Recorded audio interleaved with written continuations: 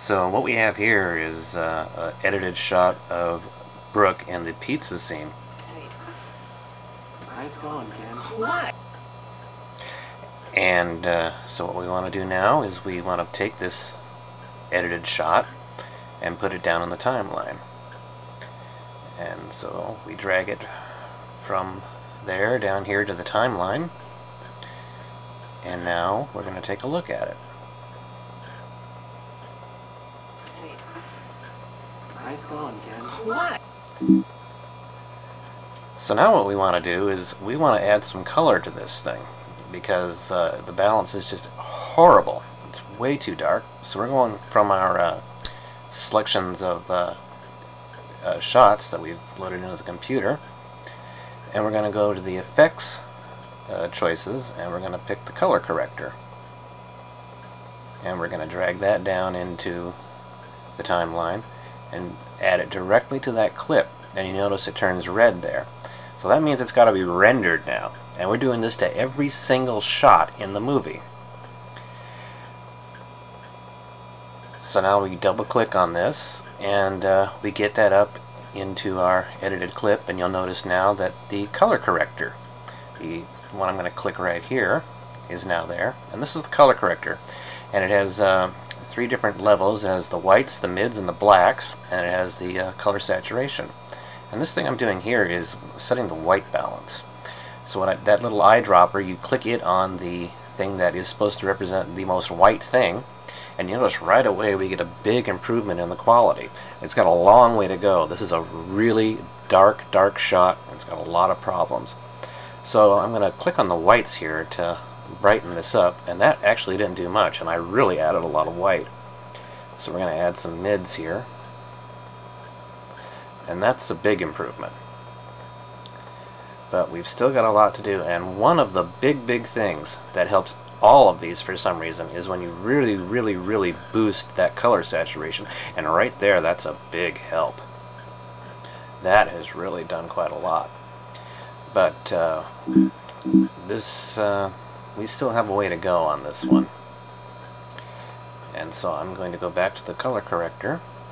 I'm going to lower the black levels just a bit, get a little bit more black in there. That tends to help bring out the color, and that has done that. Now you can just take a look between where we started on the right and what we're working on here on the left, and there's slowly but surely we're getting the improvement here in this shot.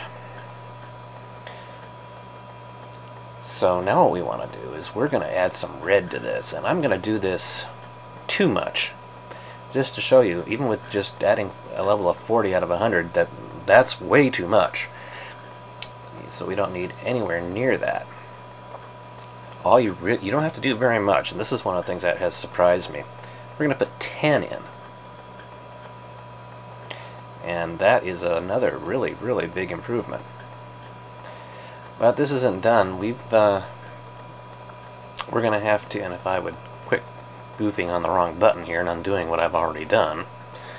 Why did I do that? Let's get that back up to 10. And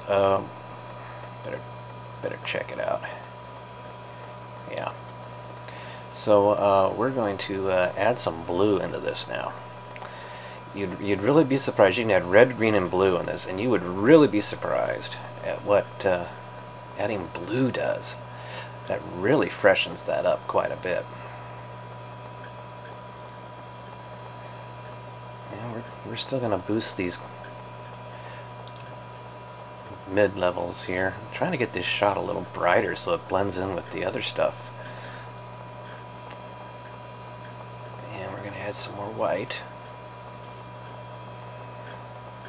And we're getting there on this one.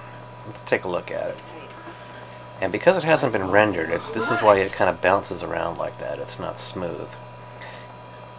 And look at the vast improvement from the left side to the right. So now we're going to go down here, and we're going to render this shot. What this is basically doing is that this is saving frame by frame all this information that we've added. So every single frame has that red moved up to 10 and that blue moved up to 10, and those mids and whites bumped up, and that saturation bumped up, and that black level moved down a bit. It's got to be done for every frame. Now, in 1997, when we were using the other system, which was an Adobe system, Adobe Premiere, it would take hours and hours and hours just to do this. Now, when I did the whole film for the second cut, it did take a full day, but that's the whole film. It would take a whole day just to do a little 10-minute hunk, and we've done this in just a couple of minutes here. So now it's ready.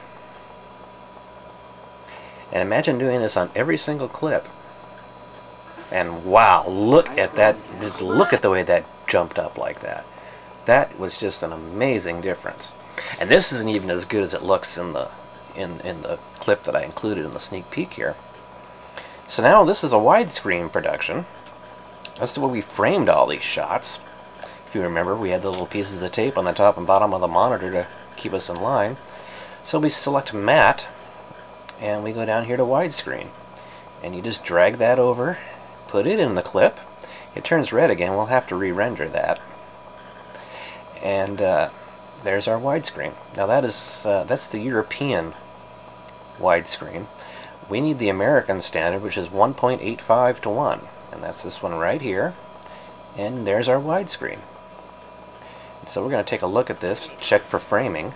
Nice going, Ken. What? I'll make sure everything's nothing's out of the frame there that we want in the frame. And this one looks pretty good.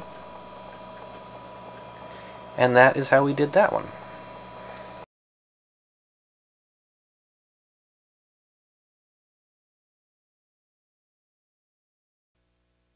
Now in this scene we have a little different problem, and let's go ahead and take a look at that. You lived in Seattle for 25 years and you never been up on the Space Needle? Well, I've had other things to do.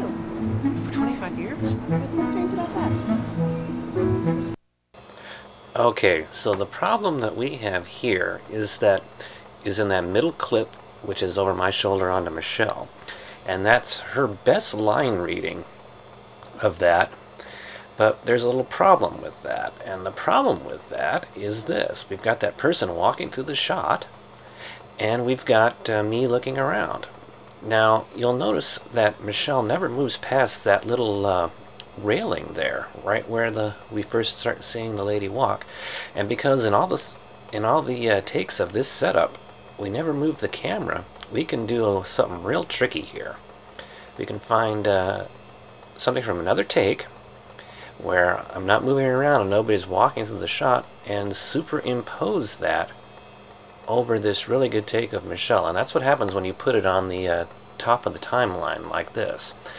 Anything above on that second row there is going to be superimposed over that shot beneath it. And you're probably asking yourselves, well, how does that save Michelle's great line reading? Well, what we're going to do is we're going to crop that top image. And we selected the wireframe here, and we've got this little tool. And we're just going to, if I can grab a hold of it, we're just going to move this over, and we're going to crop out everything from this other take that we don't want, which is Michelle, because we want the best take for that. But we want me not looking around and nobody walking through the shot. So by cropping it off right at that railing, that's actually going to do that. Because anything in black there, that'll be filled in with the good thing below. That's the magic of computers. So we're going to render this sucker now.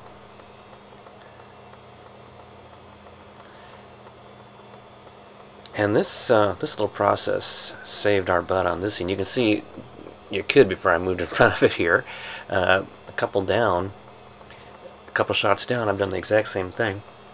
And that helped save this scene quite a bit. It was a much better looking scene because of that. So now that we're done rendering this, let's set this needle here up right where we want it. And let's take a look at what we have wrought. And we will magically see that the lady is gone and I'm keeping my head forward. For 25 years and you never been up on the Space Needle? Well, I've had other things to do. For 25 years? What's so strange about that? And in the process, save the good line reading.